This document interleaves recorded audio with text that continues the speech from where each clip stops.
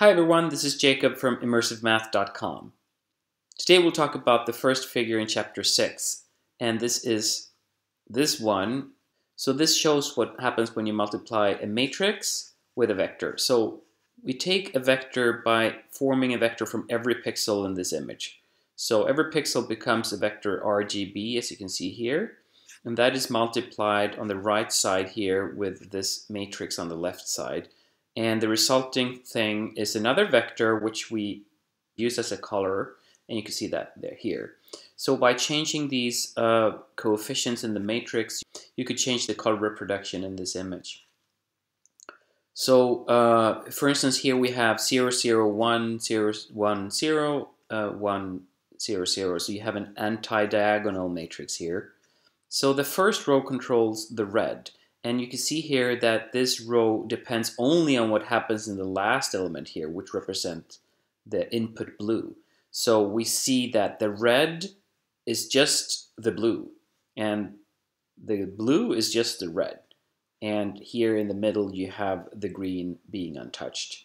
So what you would expect then is for red colors to become blue, and you can see that happens, and for blue colors to become red. And this is exactly what happens in this image.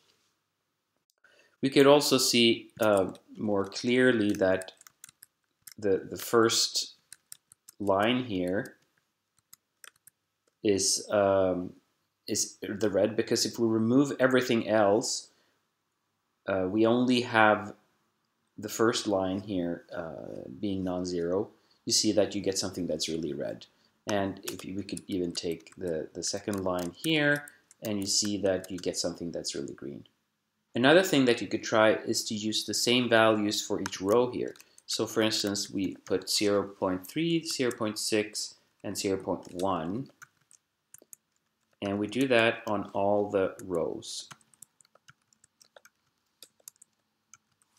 And what that gives you is something that looks like a black and white image, because then the red, green, and blue output will get exactly the same value.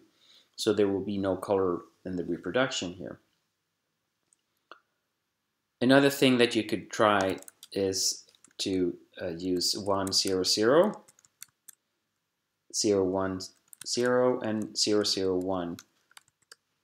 This means that the red will be influenced only by the red color, the green only by the green, and the blue only by the blue. And that means that you get something that looks exactly the same as before. You could do some pretty interesting things with this. Let's say that you had a really old camera, and the camera was not working so well. So instead of taking in only the red light, it will also take in a little bit of the green light in the red. And the green sensor, so to speak, would not only take the green, but also a bit about from the red and from the blue. And the blue one would be completely broken. It would only give the same input whatever color you had. In this case, you see that you get something that looks like a crummy old camera, like a faded photograph. It could certainly be one of the Instagram filters that you have in Instagram. And of course, if you make these rows more similar to each other, then you will come closer and closer to gray. So let's say here that instead of 1, 0.20, we make this more similar to each other. So 0.5 everywhere instead. And now you can see that the colors are gone more and more. Another thing you could try is to say, okay, so I want to have a grayscale image. So I want all the rows to be the same. But I also want to erase this star here. I want this star to have the same color as the background. So you could actually do that by saying that the first two components should be really small and the last component should be really big, because this blue here then gets boosted by this high number 2, and this yellow color here gets less strength. So then they meet in the middle. You have the same strength inside and outside here. So that's another thing you could do.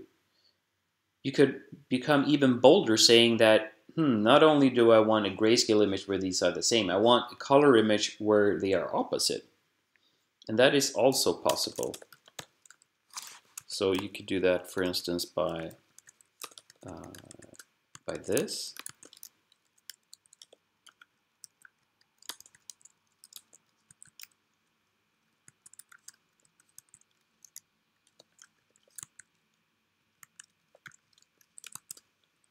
So here you have a matrix that creates an image so that these have actually been reversed. This color is very close to that color, and this color is really close to the star in this. Then you could say, wouldn't it be pretty nice if you could have only one color for everything and then the helmet being yellow? So we could try to do that as well.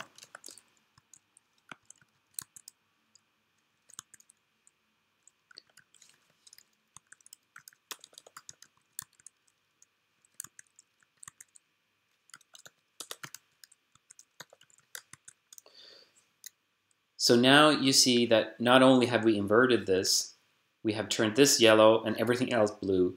And it kind of looks like a Swedish flag, at least in the colors, which is kind of cool since we're from Sweden. Maybe you could play around with this and see if you could find a matrix that transformed this image into the colors of your flag.